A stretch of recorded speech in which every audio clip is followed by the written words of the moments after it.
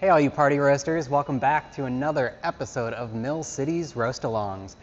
We're going to be pushing the limits on the 2 kilo digital benchtop roaster by transferring a 300 gram profile to a 2300 gram profile. We're going to start with the 300 gram profile as our part 1 in this 2-part video. We've already brought our machine up to temp. We're going to bring down our temp to 335 on our PID. Going to bring it way down for a low charge. Sometimes we need to do a smaller batch to get to our larger batch size because we don't have a profile for it quite yet. So we're going to start with the 300 gram to try and give us that idea, almost like a sample roast, but with some tweaking. We're looking to hit green to yellow around 5:16. Looking to just shoot for just kind of like a 50-30-20, splitting up our phases to kind of have a starting point. So without further ado, let's dive in. Settings here, we have our airflow set to low, which right now is 26 hertz on our machine here. We have our drum speed set to 52 rotations per minute, which comes out to around 13 rotations in 15 seconds when you're doing that hard count on the shaft. Remember, hertz and your dial for drum speed do not directly correlate. We have to look at that shaft and do the hard count and then multiply to get our rotations per minute. So we're gonna go ahead, we're gonna get this batch in the hopper. 335, charge. And our plan here, we're gonna do a long soak to kind of, again, some equilibrium, similar to doing a small batch on any roaster. Small batches with that large amount of heat are just you're gonna take off like a train without brakes. But at this instance, we're gonna kind of come to an equilibrium, give it enough heat to kind of give it a longer profile of about 10.5 to 11 minutes. So we are going to stretch out this 300 gram to have a well-balanced profile. So we're gonna be doing a very long soak.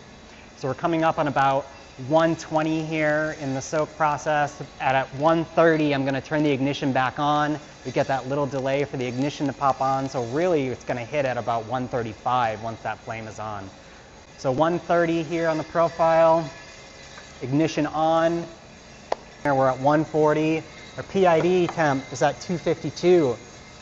Bean temp is at 254. Very close, very, very tight environment that we got going on here. Our gas pressure is set to 500 pascals. And we're just gonna kind of ride that out with that low airflow right now. 3 minutes into our roast, we're sitting at 270. ROR is still ramping up here, so we're kind of taking in all that data. We're about to hit our peak here around 4 minutes as we continue to increase in temperature. I found that I was hitting dry end and then kind of, taking off, and I tried, doing a lot of things like controlling, a little bit of a higher charge temp and then kind of ramping down in gas, gas with air combination, static air with only variable gas. And nothing seemed to work out until I kind of just was like, well, let's just be a little extreme. Let's just treat it almost similar to like a sample roast. We have static gas that kind of gives us enough heat application, and then utilize air to kind of balance that around the roaster. Not so much air that we're adding too much convection, but just enough that gets our phases stretched out a little bit here.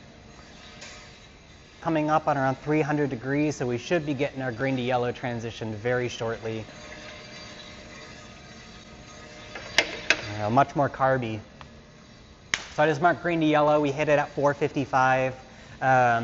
A little faster than expected, but we're still going to ride it out, kind of try and split up that 50-30-20 profile. I should say right off the bat that this profile isn't going to work for every coffee, but you can certainly try it out. If a 2 kilo digital is your only machine that you have available, this is some sampling just to get an idea of some of your coffees without having to do a full pound. Worst case scenario, you push from 300 grams to 400 grams for certain coffees. So we've upped our airflow from 26 hertz to 27 hertz, going from like a low to kind of like a low medium.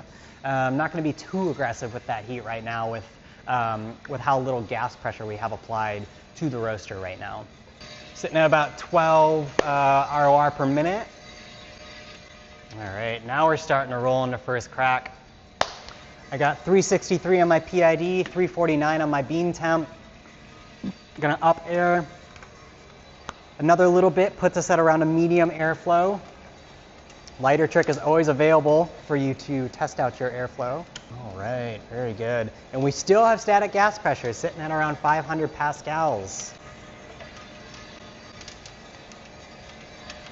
And some good chocolate, floral, citrus, sitting at 920.